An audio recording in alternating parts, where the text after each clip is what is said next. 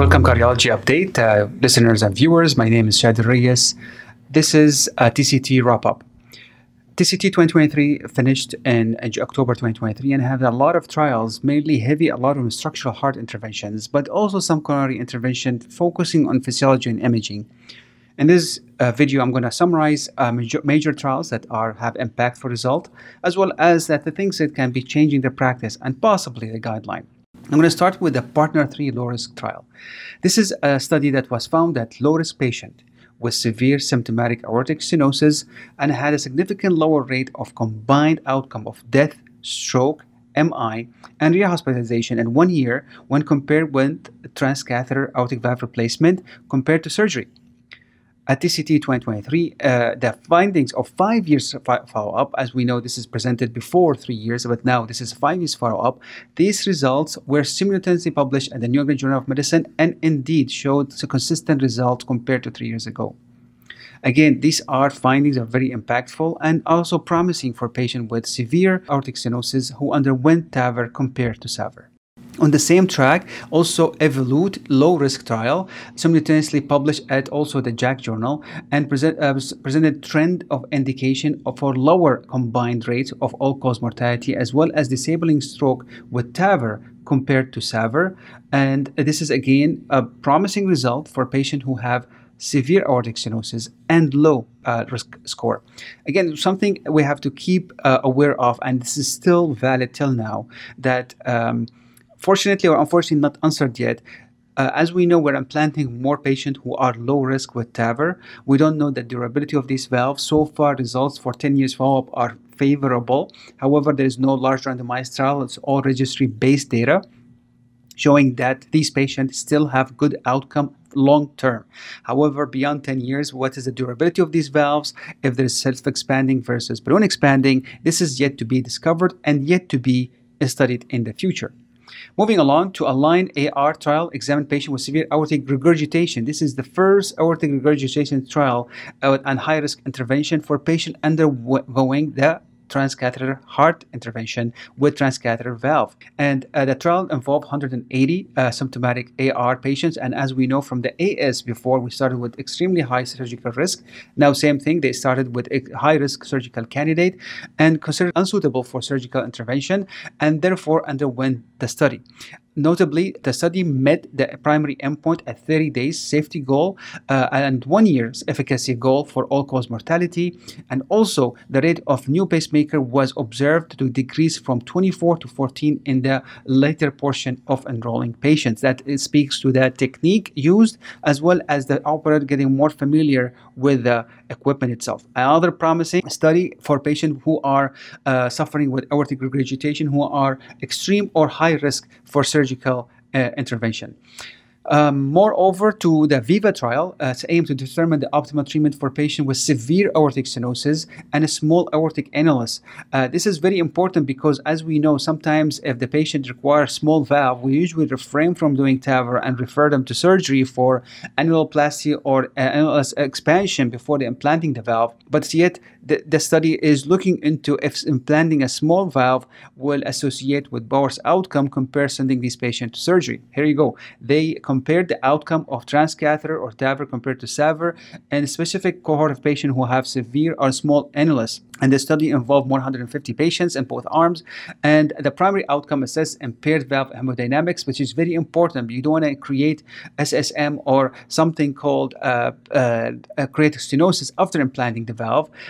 Therefore, the patient underwent this intervention and showed that the impaired valve hemodynamic, specifically severe proceeded patient mismatch or PPM or moderate aortic valve regurgitation at 30 days as a result showed there was no significant difference in the terms of hemodynamic difference between TAVR and SAVR in both groups at 60 days, as well as mortality and stroke were no different at 30 days. And the follow-up median was 2 years. There was no significant difference between the two groups in terms of mortality, stroke, and cardiac hospitalization. So, interestingly also, only 20, I think, as far as I remember, percent of these patients underwent annual expansion surgery who are referred to SAVR. So again, regardless if we send this patient to surgery for annuloplasty or not, it is not going to be doable, or maybe not the patient not candidate for it and not going to help the patient. So this is a good discussion again in the work in the heart team approach, to speak with the surgeon as well as the interventionist and the patient and put all options on the table,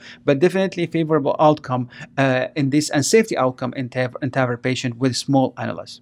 Moving along from the structural, moving to the agent IDE trial. This is aimed to evaluate the safety and effectiveness of paclitaxel coated balloon, which is a DCB for coronary intervention in patient with ISR, instant restenosis. The trial concluded that this study was effective in reducing target lesion failure in the treatment of coronary ISR, and this is the first trial in the US. As we know, this therapies are available in Europe, DCB for coronary ISR, but we don't have it in the US, and this is the first study that presented by Babier studying the DCB in patient with ISR. The study eligible patient were randomly assigned to DCB or angioplasty alone. As we do now, there is not too many patients who underwent laser atherectomy. Majority was just a plain balloon angioplasty, whether with cutting balloon or with non-compliant balloon.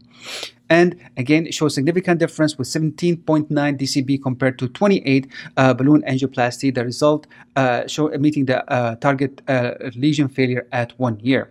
Good result, promising. Hopefully that will help us get approval in the US for these balloons, for this cohort of patients specifically, since these patients have limited options for a treatment of ISR. Moving along also on the same track, on DCB ACS trial, the use of drug-coated balloon was examined as a potential strategy for treating patients with acute coronary syndrome who had a de novo lesion, meaning the previous study was for ISR, this is for de novo lesion. This patient population often faces challenges for stent-related complication following percutaneous intervention, whether it's a small vessel, this is bifurcating, or how to deliver stenting. The DCB ACS trial finding revealed that the DCB were non-inferior to the drug-eluting stent when it compared to treating de novo lesions, and the primary endpoint was assessment on functional condition of the target lesion at 9 months, and showed no significant difference between the two groups.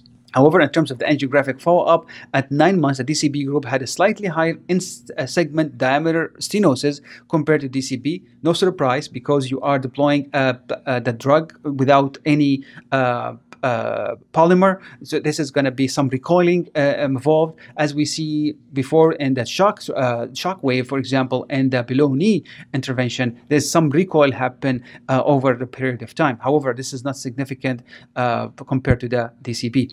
Moreover, the study found that also DCB has DCB and DES groups has similar risk profile for target lesion outcome, patient-oriented composite endpoint at 12 months, and also both of these studies were safety and with no major complication. Again, 2 studies again presented for DCB in coronary, 1 for ISR and 1 for de novo lesion. Promising, good news for the coronaries, and hopefully more options for the patient who have ISR.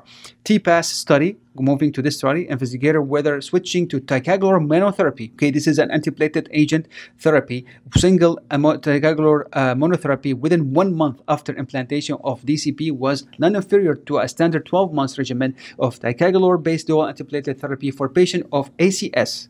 So again, patients who are presented with ACS were randomly assigned to 12 months dual antiplatelet therapy, which is standard of care for ACS and by guidelines, or in the US guidelines, or to 1 monotherapy starting after 30 days of dual antiplatelet therapy using the higher and potent P2Y12 inhibitor. The study involved a few thousand patients and in South Korea and received DES for sure.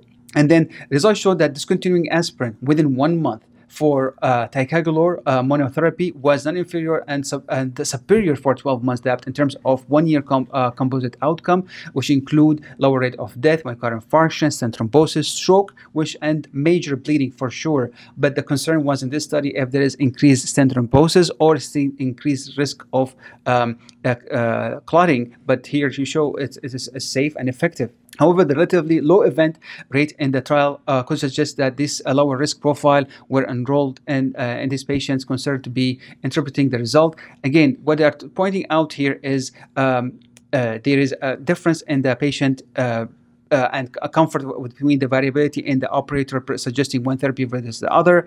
However, potential the dual antiplatelet therapy was a bit favorable with less thrombosis risk, but this was not statistically significant.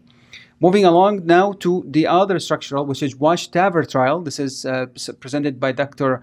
Samir Kapadia from Cleveland Clinic, was a multi-center randomized aim to assess the safety and efficacy of TAVR and left atrial appendage using Watchman device in patient with atrial fibrillation. Patient was randomly to 1:1 TAVR plus at the same setting, left atrial appendage occlusion, as well as TAVR medical therapy. The study reviewed combined procedure TAVR, non-inferior to TAVR alone, with medical treatment in patients with severe aortic stenosis and AFib. Again, this is, I think, study very convenient for patients. I will make them, they'll go one procedure at the same time. You're getting a venous access as well as arterial access. I don't know how the insurance and how the reimbursement gonna play in these situations when you are doing two procedures at the same time, especially in the US. I'm speaking specifically about the US, but again, good option for the patient, and you can argue with the insurance. I think that should be okay as well. But this one question comes during discussion. The health status analysis stemming from the TriLuminate pivotal trial. TriLuminate, as we presented before, this is a study that looked into tricuspid valve intervention and clipping. They examined the data from 350 patients with severe tricuspid regurgitation. These studies were randomly divided into two groups. One tricuspid catheter, tricuspid clipping, and the other one was receiving medical therapy. The study assessed patient health status, and which is the KCCQ survey, and results showed that patient who received the clip or T-tier was superior to medical therapy alone in composite endpoint of including all-cause death and tricuspid valve surgery, heart failure, hospitalization, and substantial increase in the heart failure survey. This superiority was mainly driven by the health status improvement of these patients. They are doing better, less congested, less liver congestion, less anasarca, less also ascites, so they are preventing their hospitalization. The study suggests that the patient with lower baseline KCCQ score who are more likely to experience symptomatic improvement after TEER could be ideal candidate for this intervention going forward. Again, a very promising study. Again, always, if the first study, always we look at, we hope you have a mortality difference, but this is a very significant findings from TriLuminate showing that TriLuminate definitely, or tricuspid valve clipping does really help symptoms, hospitalization, and heart failure. But I think with a larger number of movement, larger acquisition of this intervention, we're going to see improvement of mortality down the line. Finally is the TriScend-2 trial. This is an initial assessment of tricuspid valve replacement using the EvoQ system. This is a complete kind of replacement of the valve instead of clipping alone, as we mentioned earlier, and TriLuminate, focusing on the first 150 enrolled patient. The rate of major adverse event was lower than expected at 27.4 versus 43.8%. Early finding from the trial revealed that the tricuspid valve replacement completely effectively eliminated tricuspid regurgitation in the majority of patients, even among patients with severe TR, including those with massive or torrential TR. The author also emphasized that treating severe TR with a replacement system led to the significant improvement in the functional status of the patient at 6 months. It's also worth noting that the TriScend-2 trial is designed based on the US FDA designation, and then more comprehensive and more demographic and echographic data are going to be presented when the author have the full cohort of patient involvement, which is the goal is to have 400 cohort patients involved in this trial. Again, another good study, as I mentioned earlier, TCT was very rich in terms of studying structural as well as coronary. There's some hot topics in intervention. We covered them before, but please stay tuned to all the publication coming from the cardiology update. This is going to come to you on all social media platforms: Facebook, Instagram, LinkedIn, Twitter, or X, and this is going to be up to date, as well as we're going to come to you every major conference with update and wrap-ups highlighting the significant trials that are presented and how this is going to impact the practice going forward. Thank you again for watching me. This is Chadi Alraies from Detroit Medical Center in Detroit, Michigan, USA, and you are watching Cardiology Update. Thank you for watching.